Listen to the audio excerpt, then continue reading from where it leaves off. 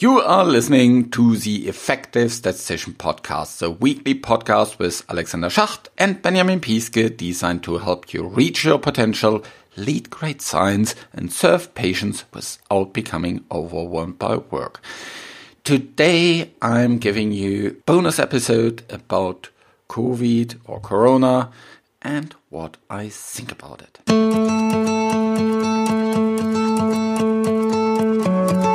Today, this will be a little bit of a different episode. It's a little bit something that was on my mind, on my heart, and I just needed to get it out.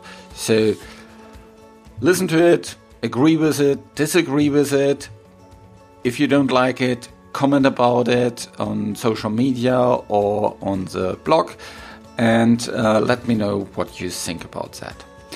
This podcast is produced in association with PSI, a community dedicated to leading and promoting the use of statistics within the healthcare industry for the benefit of patients. Join PSI today to further develop your statistical capabilities with access to the video demand content library, free registration to all PSI webinars, and much, much more. Visit the PSI website at psiweb.org to learn more about PSI activities and become a PSI member today. These are probably currently the most used words, and it speaks for the impact that this pandemic has on all what we do. It's discussed in the news, it's discussed at work, it's discussed at all the different situations. And there's a couple of interesting learnings I take from that being a statistician in the healthcare field. And I want to reflect in this episode a little bit about my learnings here. I will not dive too much into the details of the data itself and what they mean and what are the consequences and the political will behind these things and why certain countries do some things and some other countries do the opposite and about all the other aspects here, but really about some reflections on what I see out there and what that means for us as statisticians. The first observation is that I hardly see any tables out there. There's huge amounts of visualization. Both interactive visualization like the Johns Hopkins dashboard and explanatory visualizations like this really, really nice visualization from the Washington Post and this flattening the curve and so many other visualizations. And in the episode with Alberto Cairo, we'll actually talk a little bit about a couple of these in more detail. But what really strikes me is we in the pharma industry, CRO industry, we are still primarily driving our results to all our business partners, to the world out there via tables. Look at clinicaltrials.gov, all tables. Look at all the clinical study reports into all the summary of efficacy, summary of safety, all these different things. Tables, tables, tables, and yet more tables. Why don't we see more nice visualizations there?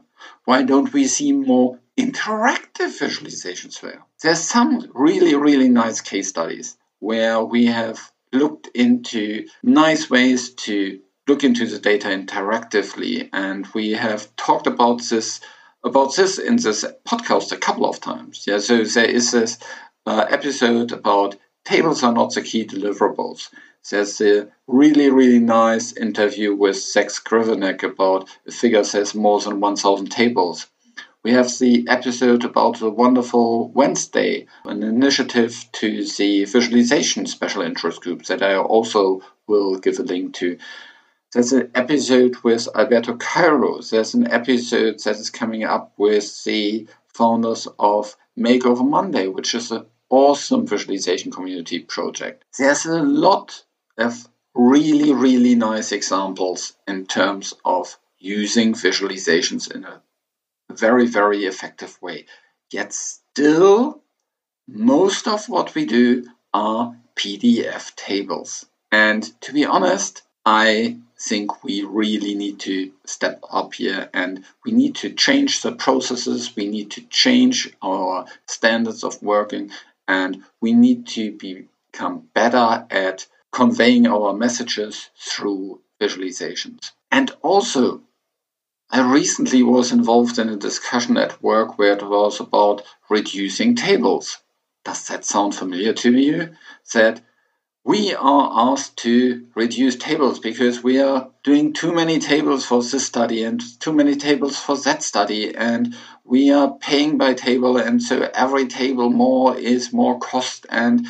But isn't there an easier way to reduce the number of tables by just giving all this information in an interactive way? Especially if you want to understand your data. Let's say you want to look into lots of different efficacy or safety endpoints across different subgroups, across different time points, across different populations, across different whatsoever. It doesn't really make sense to deliver hundreds of tables with all these numbers in it. It's much easier for everybody to consume the information if you have an interactive dashboard that displays it. By the way, also the really, really nice episode with Shafi about how he programs things and about how he builds his company. And he has also developed really, really nice visualizations. So check out Shafi Chowdhury's homepage at Shafi Consultancy. We need to step up our game here and learn from what is currently out there in the COVID crisis, where you see so many different visualizations. Some of them surely can be improved, and that's another topic. We need to be better in designing our visualizations, both if we want to use them exploratory as well as explanatory, for sure. Yeah. To be honest, I'm not the biggest fan of the Johns Hopkins dashboard, because this map there in the middle is, I think, for me, not the most important thing. For me, is a much more important thing is hidden somewhere else. That is the new cases per day, which is really a little bit hard to find.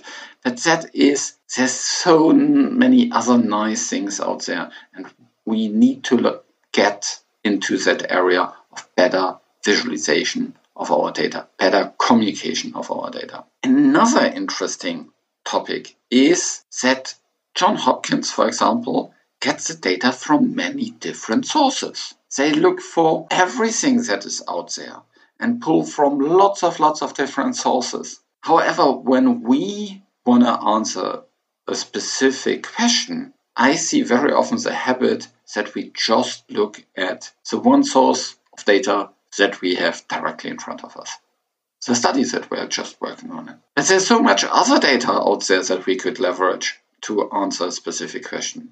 There's real-world evidence data, there's literature data, there may be other studies that someone else in your company has worked on, or something that is available through clinical study data request, and these other transparency initiatives. So if you have a question to solve, we shouldn't just go at the most obvious and easy source.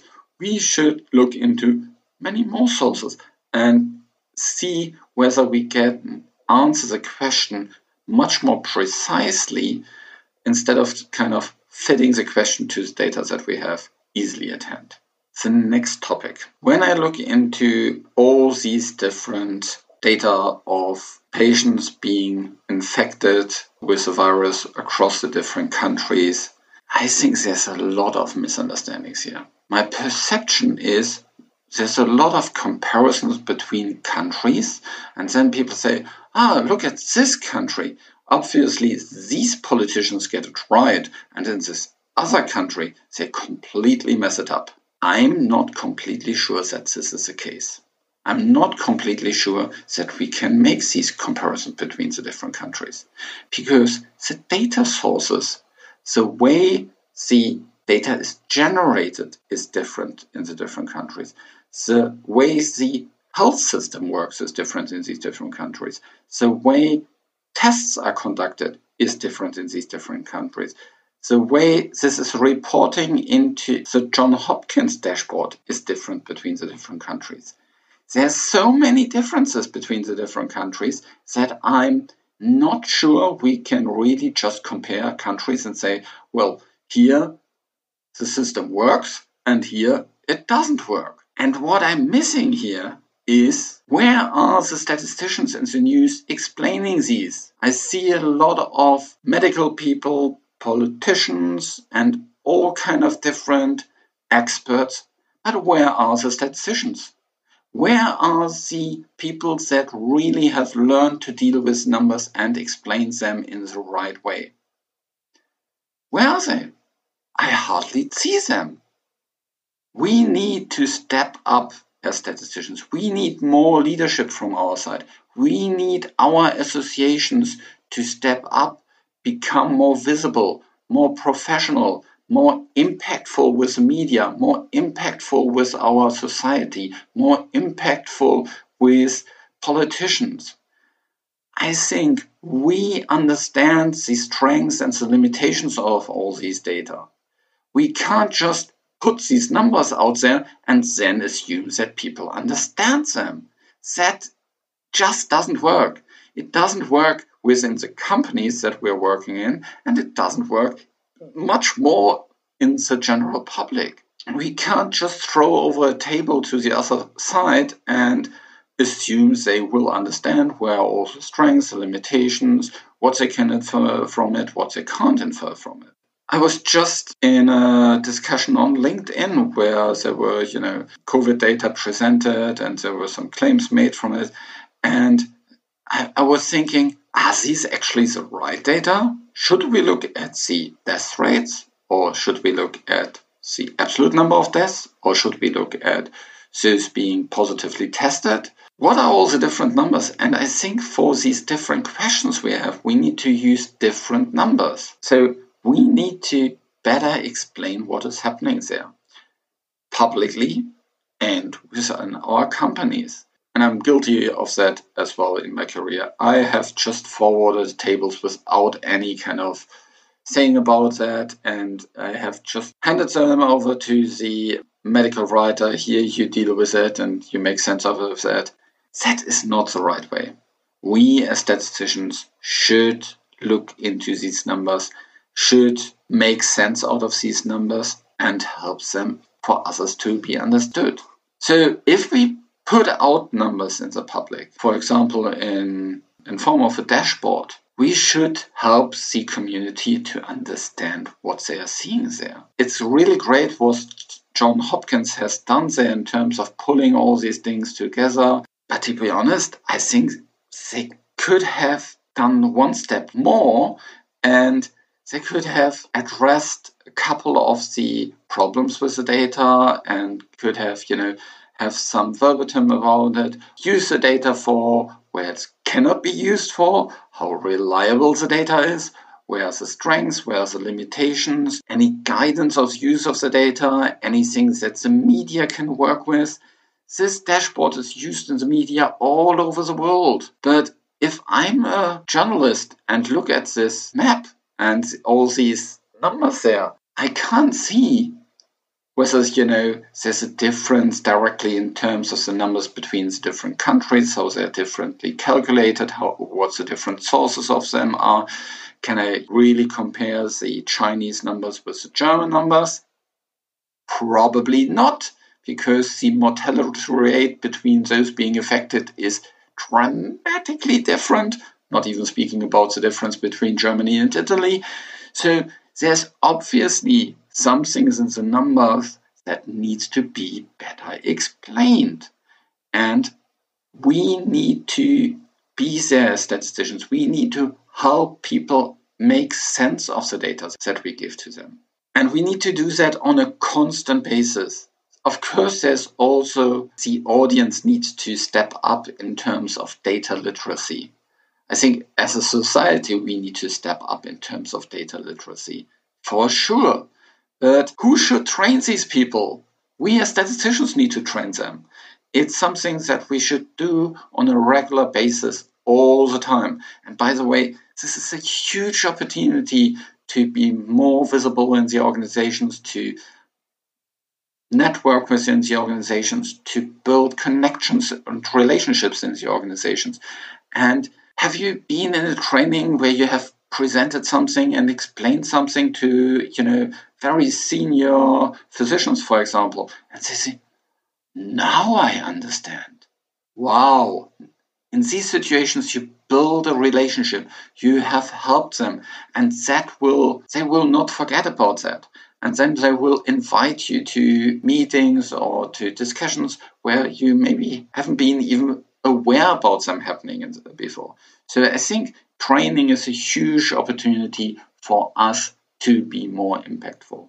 The last learning from this is from the really, really nice Washington Post article with these nice visualization in terms of how different social distancing impacts the spread of the disease. And for me, what I take from that is that's a really nice case study for how scenario simulations can convey a very, very clear message.